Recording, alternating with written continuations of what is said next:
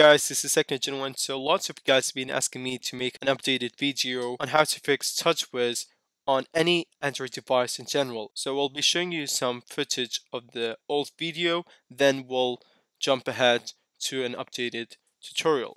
Try to get the TouchWiz pop-up window and we'll be showing you guys the next step. Now once you somehow get into Apps Manager, what you have to do is to click on the top right corner, then press Show System Apps. Scroll down to the end until you see TouchWiz.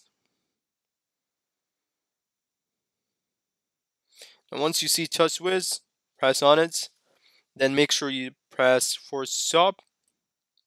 Now once that is done, press on Storage, press Clear Data.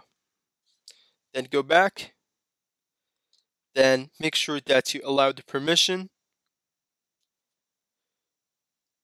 Then home screen, what you can do is just make sure that it is on TouchWiz Home.